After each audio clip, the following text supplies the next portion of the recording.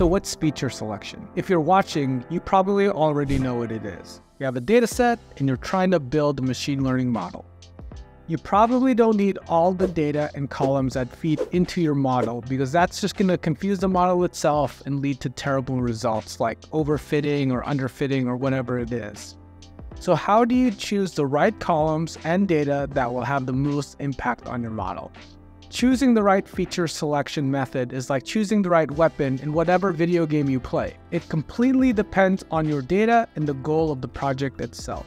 Here's a list of supervised techniques. In today's video, we'll only cover filtered-based approaches, but in future videos, we'll cover wrapper-based approaches and embedded approaches.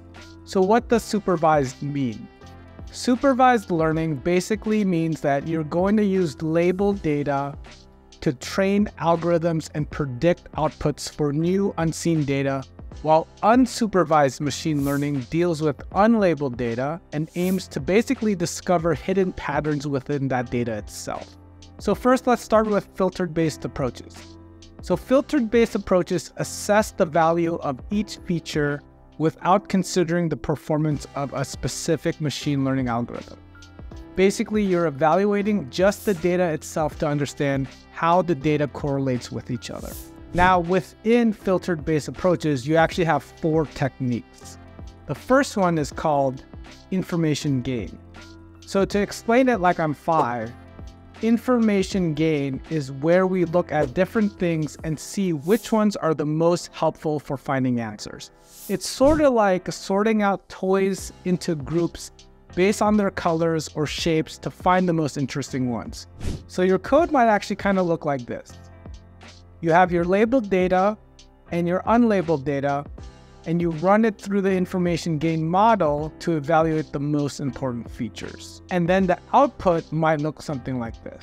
So the graphic that you're seeing, it's trying to understand what attributes or features contribute to, say, getting diabetes, for example. The higher the number that you're seeing on the visual, the more important the feature is to understand what leads to diabetes. The next technique, the chi-squared test. It's basically a very simple statistical test that helps us understand if things are related or just happen by chance. It's sort of like playing a game to see if 2 things like eating corn and feeling happy correlate with each other. This code is awesome! So we'll run the data through the test and you'll see your feature either fall outside the bounds or inside the bounds. If it's outside the bounds, you'll know that the 2 features are not correlated with each other. If it's obviously inside the bounds, they are correlated with each other. The next one, Fisher's score. It's a way to find out which things are most important in the group. It's sort of like giving points to toys based off how special they are. The toys with more points are the ones that we should pay attention to because they're the coolest and the most interesting. So your code and your visualization might look something like this. The more points that you're seeing on the graph, the more important the feature is. So you can pick those features and run it through and build your machine learning model that way. The 4th technique is called the missing value ratio. It's a way to find out how many things are missing in the group. It's sort of like counting how many puzzle pieces are missing from a puzzle.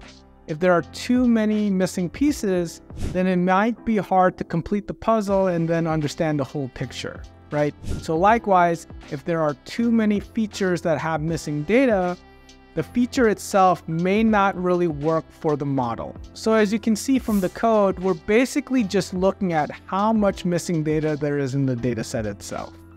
And so we're going to probably pick the features that have the most data that's not missing. So that's basically it. We've covered 4 filtered-based approaches that you could use on your data to figure out which features are the most important and the most impactful for your machine learning model.